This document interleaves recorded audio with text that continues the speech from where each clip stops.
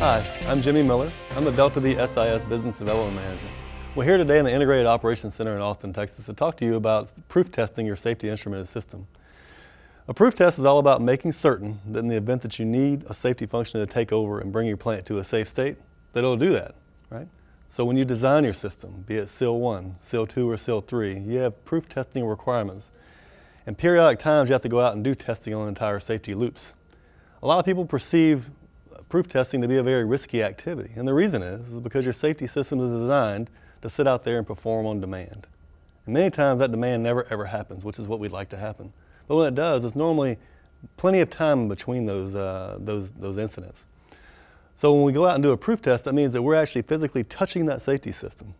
We're worried about availability. We never want our plant to come down because we want to be able to continue making product.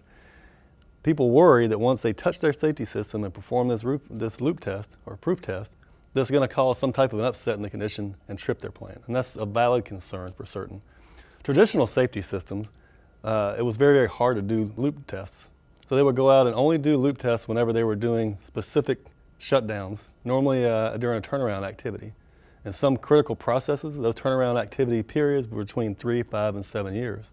Most of the time, you have to go out and test safety instrumented functions 12, 18, or 24 months apart.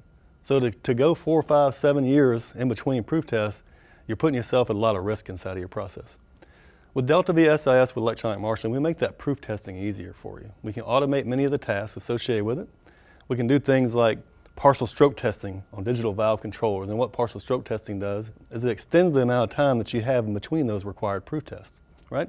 We still have to do an end-to-end proof test from time to time, but doing things like partial stroke testing and some others allows you to extend that period out.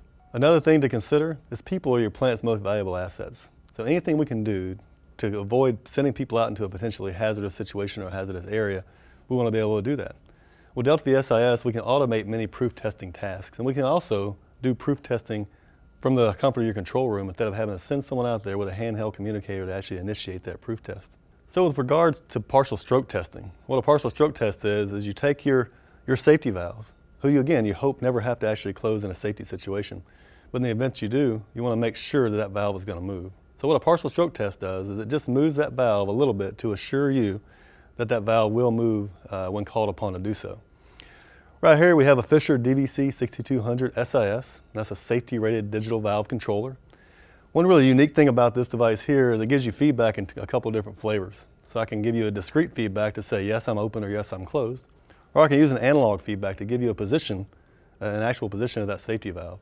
You normally would say that's not really that important because the safety valve is discrete, right? It's either on or it's off, it's either open or it's closed. But it's nice to know if you tell that valve to close and it closes at 85%, you know you're not completely shut off. So with this valve, we actually are using the analog signal feedback, and that's what we're using to assure that the valve is completely open or completely closed. Partial stroke testing can be accomplished in several different ways, and one of those is to initiate it from the operations environment, and the other way is to initiate it from the asset management system, either manually or automatically. A lot of people like to go ahead and do partial stroke testing on an automatic basis, where every month or every week or every 6 months it goes out and it does that partial stroke test automatically. So this is an AMS dashboard, so if I wanted to initiate a partial stroke test directly from my asset management system, I would do it from here. I would hit partial stroke test, it would give me results, and then I'm good to go, right? But one really unique thing about DeltaV SIS is I can actually initiate a partial stroke test directly from the operations environment, and that's what I'm doing here. I've clicked on partial stroke test and I've confirmed that yes, I do indeed want to do that. So once our partial stroke test is complete, we'll get a dialog box saying the testing is complete, and then all that information gets pushed over into the DeltaV SIS Event Chronicle. The Event Chronicle is great. It's an Excel spreadsheet type form. Once you get the information, it's there. You can use it there. You can export it somewhere else. And you can use that as part of your proof testing records for compliance to IEC 61511 as well. So that's proof testing with DeltaV SIS with electronic marshalling. We remove the complexity, we remove the risk, we make it easier for you to be in compliance with IEC 61511. For more information, please contact us at www.deltavsis.com or contact your local Emerson Safety Sales representative. Thanks and have a great day.